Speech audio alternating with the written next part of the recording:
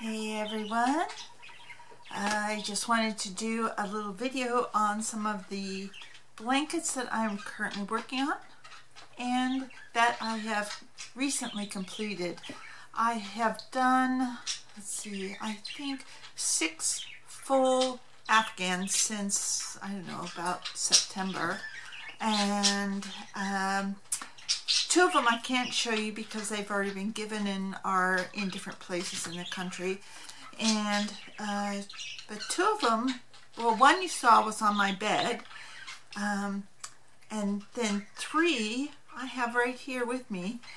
2 of them I had given to my next door neighbor for Christmas, one for wife and one for the husband. But they're gone today, and I said, can I please have them back? I'm going to make a video about them. So they very graciously lent them back to me. So, but before I get to those, I'm going to talk about, well, I wanted to mention on that Christmas blanket, it was 78 rows wide by 98 rows tall. And that was just the corner to corner part.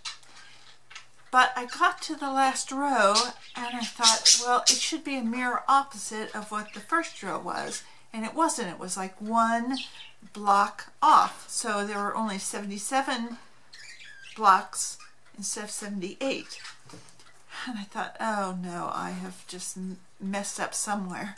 Thankfully, I had only messed up on that day's work, and I'd actually skipped a block, but I had to frog about 30 rows, which wasn't pleasant, but I did it because I had to have the blanket perfect or I wasn't going to put the border on it. So anyways, that's that. The second thing is Jayda InStitches came out with the second assignment on the calendar blanket, and I've already finished it. She came out with it on Friday, so I have it finished. Let's see, well, you can kind of, it's big. Anyways, the first one is finished. I was working on 2, and I had this one, it was about halfway done. Well, it was halfway done. And then I was starting into the light green, and I said, I better do a row count or a stitch count. And wouldn't you know, I was off by 2. I had 2 too many. And I ended up frogging about 20 rows to fix it, but now it's fixed. And I'm just rebuilding the dark green part. So now I have this little yellow stitch marker, not to mark my stitches, but to mark the fact that that row has a perfect stitch count. And so I just move this up every row, because I check now every row. I didn't check every row on this one. I'm not going to. Anyways, okay, so that's that.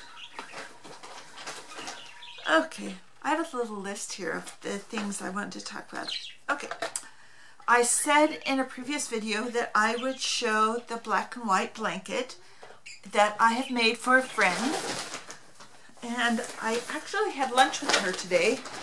A group of us gals got together, and she just casually mentioned that she loved that Christmas blanket I made, and she would love to have an Afghan but in beige and cream.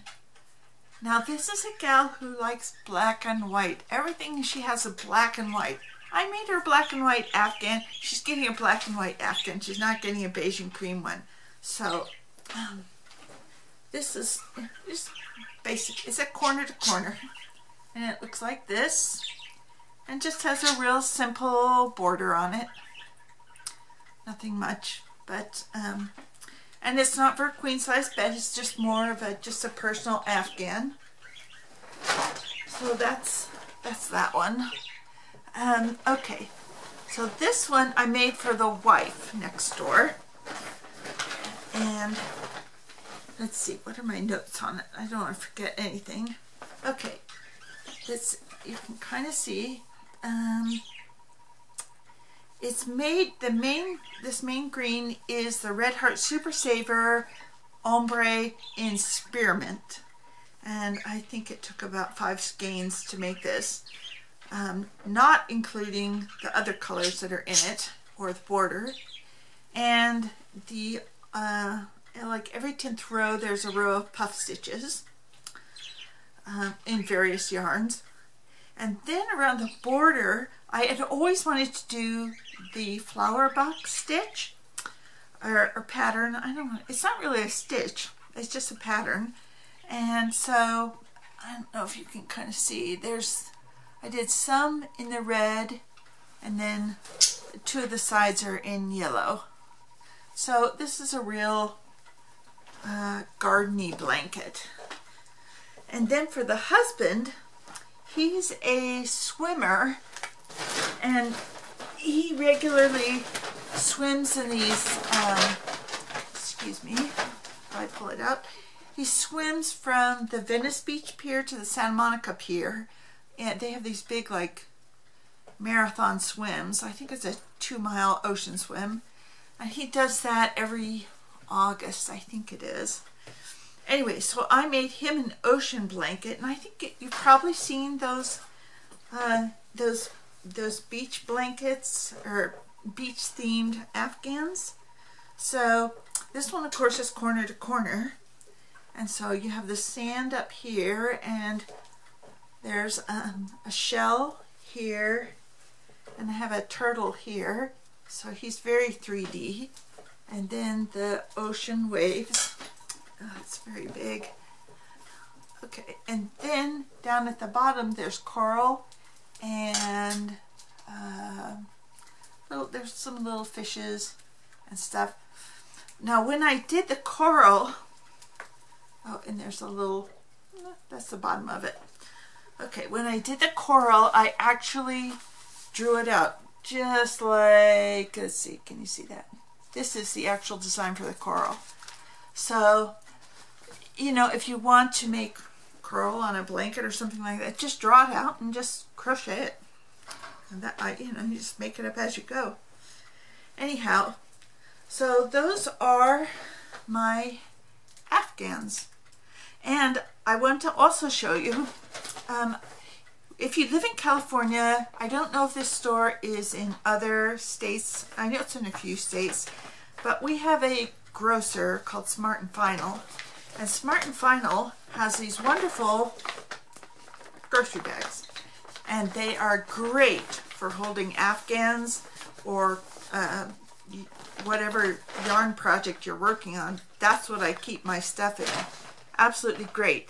They even had some holiday themed ones at Christmas, and so I was able to put these 2 Afghans that I made for my next door neighbors in the holiday themed Smart and Final bags, because a regular like paper bag just would have split because the Afghans were just bulky and heavy. Let's see, anything else? No, I think that's about it. So I'll talk to you later, and thanks for listening to my little thing about Afghans. I have some amigurumi videos coming up soon, including one on Sherlock. So talk to you later. Bye-bye.